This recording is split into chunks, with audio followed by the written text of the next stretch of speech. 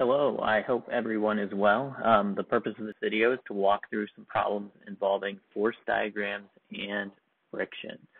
So I want to just bring up some of the um, learning objectives on friction that hopefully we are familiar with at this point. So first of all, just to review, static friction is the friction present when lateral force is present but the object is not moving. Kinetic friction is present when the object is sliding. So we did an investigation where we looked at how the static friction maximum and kinetic friction were influenced by normal force. As normal force gets bigger, the frictional amounts get bigger in a linear way. So again, normal force kind of describes how tightly packed together or tightly pushed together the two surfaces are. So you push two surfaces together more, you have bigger normal force, you're going to expect more friction.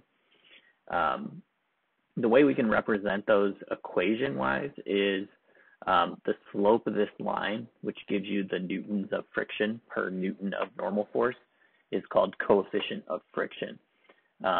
You get a different value for static friction than you do for kinetic friction. So if I want to calculate the static friction maximum for a surface, if I know that ratio, that coefficient of static friction, I can plug in any normal force, multiply by that coefficient, and it will tell me the static friction maximum in that particular condition. Same thing for kinetic friction. I can plug in a normal force. I can multiply by that coefficient of static friction, which again is the newtons of friction that you get per newton of normal force to calculate a kinetic friction. So if we're just straight away calculating a friction amount, these are kind of the useful version of the equations that we want to use. We can rearrange those equations, right? If I wanted to think about how I calculate these coefficients of friction, if I divide through by normal force on each side, that's going to cancel normal force on this side. I'm dividing by normal force on the left. This is how we could calculate those coefficients of friction given a static friction maximum amount and a normal force.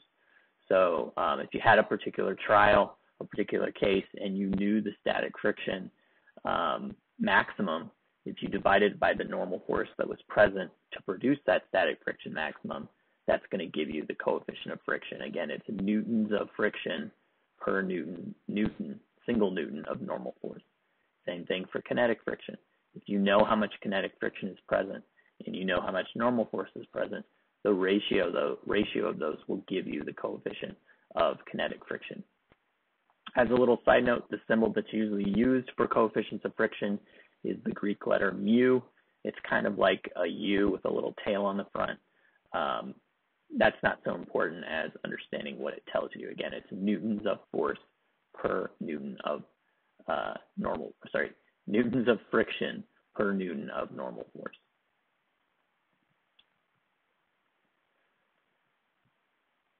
Okay, so coming back to some practice problems. I'm actually going to want to start with number 2 here. It's kind of a more representative sort of problem. We'll walk through kind of the calculations that I made at each step. So we have a 99 Newton force applied to a 52 kilogram crate. So how does that come into the force diagram? I just called the 99 Newtons a push. I needed to calculate the weight in newtons and thus the normal force acting on the crate using mass times G, right? So that's 510 newtons downward, and of course, normal force in this case is going to be exactly the same. It says that the crate begins to move, so I can assume that there is kinetic friction taking hold in this case. So the coefficient of kinetic friction here is 0.150. So I already knew normal force, I knew gravity, I knew the force, the size of the push. This is obviously not to scale, right? These two vectors would be a lot longer than the 99 newtons, but the important thing is they cancel each other out. So question B, what normal force acts on the crate? Kind of just talked about that. It's going to equal the weight, the pull of gravity on the object. To find the kinetic friction, we're going to go back to that kinetic friction equation. So coefficient of friction times normal force will give you the kinetic friction force. So given coefficient of friction, calculated normal force, we see that the kinetic friction amount is going to be 76.5 newtons. If you want to think about it as a negative force because it's to the left, that is perfectly acceptable. Then we need to look at what net force is acting on the crate. So in this case, we look at our balanced forces. These cancel out. Our left-right forces are not balanced.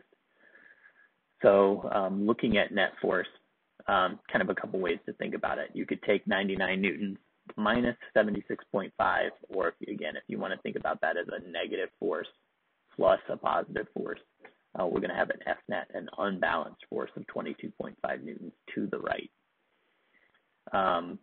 Calculating acceleration. This is just Newton's second law. F net equals m times a, or rearranged here because we're calculating acceleration. The unbalanced force is 22.5 newtons. The mass in kilograms of the object is 52.0 kilograms. So we divide those out to find that the acceleration is about 0.4 meters per second. Again, what that means is if this was the force diagram and it continued to hold true, we would see the crate accelerate 0.4, speed up 0.433 meters per second every second. So it'd be gaining that much speed every second. Moving on to F, kind of a completely separate problem, but it says if the coefficient of static friction, mu(s), or coefficient of friction for static friction had equaled 0.25, would the 99 Newton force have been sufficient to cause the crate to accelerate?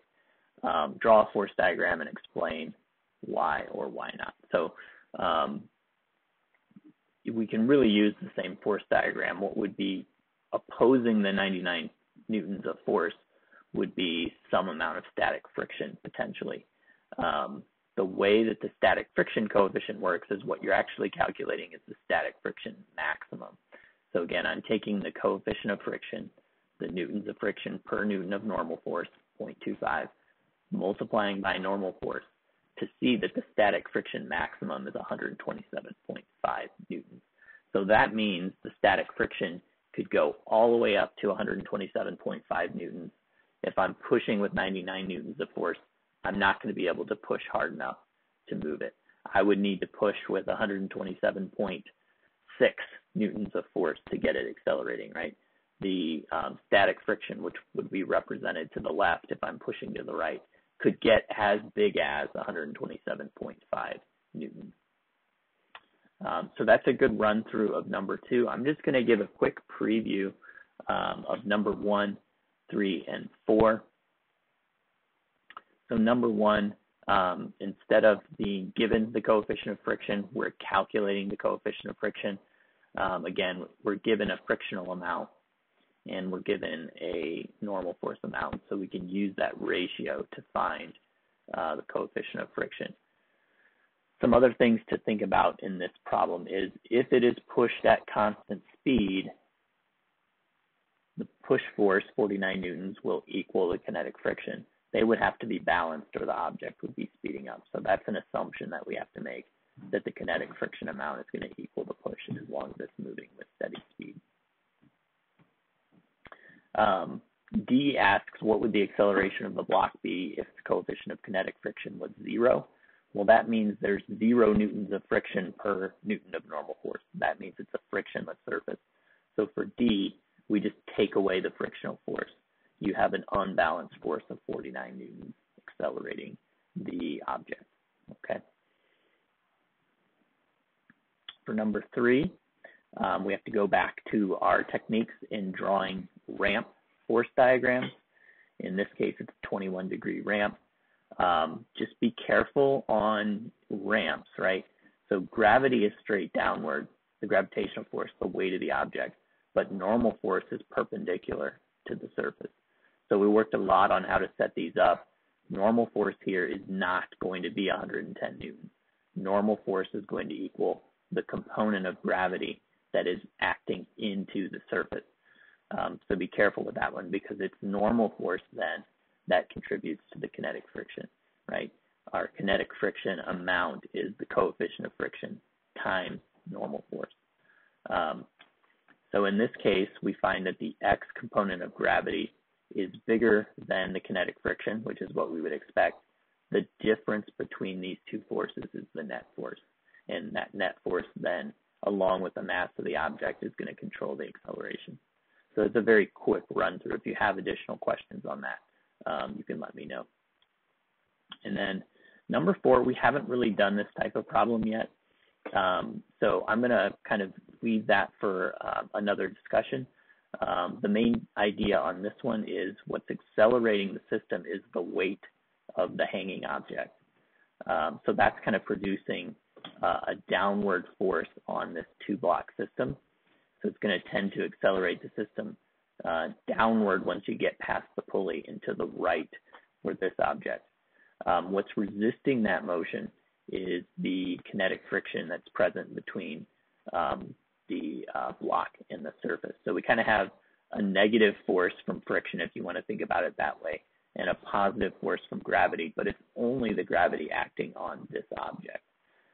The other tricky part of this is because both objects are kind of part of this accelerating system, when we think about the total mass of the system, we have to incorporate the mass of both blocks. So you'll see in the acceleration calculation, I don't use just 1 kilogram or 4.08 kilograms. I use the total total mass of the system. So that's a trick on that one as well. And I think we'll have a further discussion of that problem later.